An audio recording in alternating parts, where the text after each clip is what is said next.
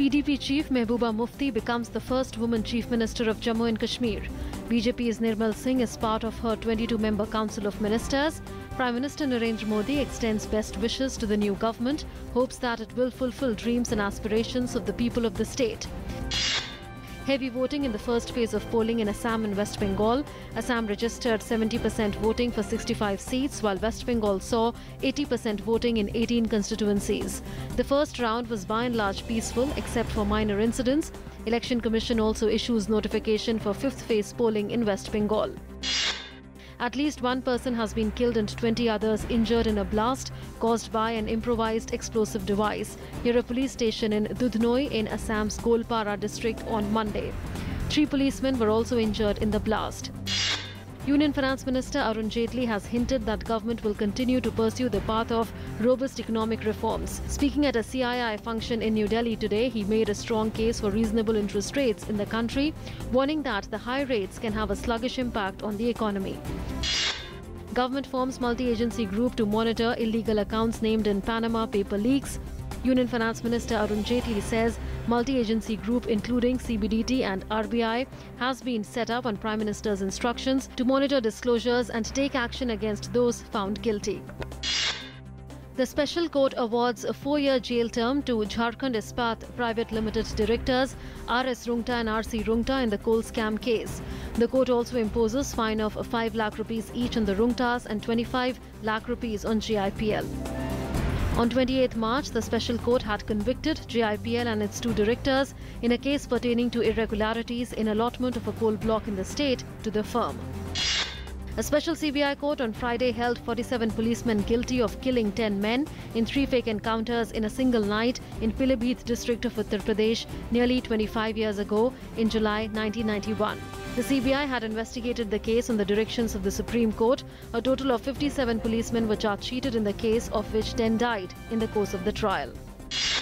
Government ranks Indian Institute of Science Bangalore as the top university of the country. IIM Bangalore becomes the top management institute, and IIT Madras has been declared the best engineering institution.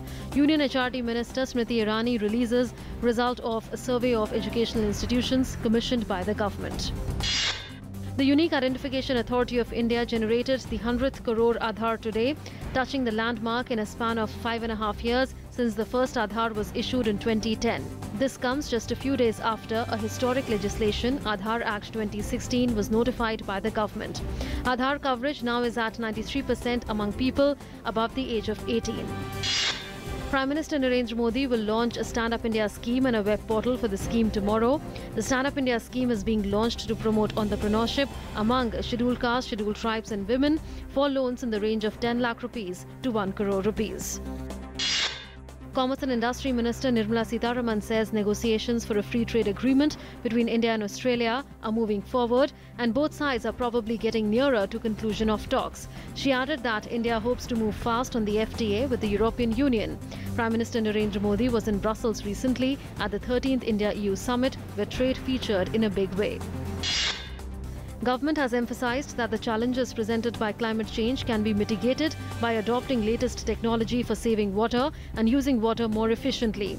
Speaking at the inaugural function of the 4th India Water Week in New Delhi today, Environment Minister Prakash Javadekar said, "The ferocity and frequency of erratic monsoons, untimely rains and more cycles of droughts and floods is being witnessed."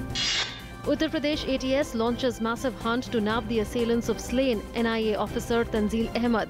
Initial forensic reports are being analysed critically. The spot of the killing is also being scoured for clues. Investigating agencies have so far not ruled out the terror angle.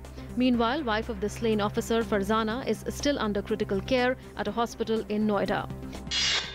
At least 25 people have been killed and dozens wounded in bomb blasts across Iraq today, media reports say. As many as 10 suicide bombers carried out the attacks, which reportedly targeted members of the security forces and allied Shia Muslim militias. The Islamic State group, which holds territory in the north and west, said it was behind some of the attacks. India's star batsman Virat Kohli has maintained his #1 position in the ICC T20 batsman rankings. West Indies, who won the World T20 title, have #1 ranked India firmly within their sights after they became the only side to win the tournament twice.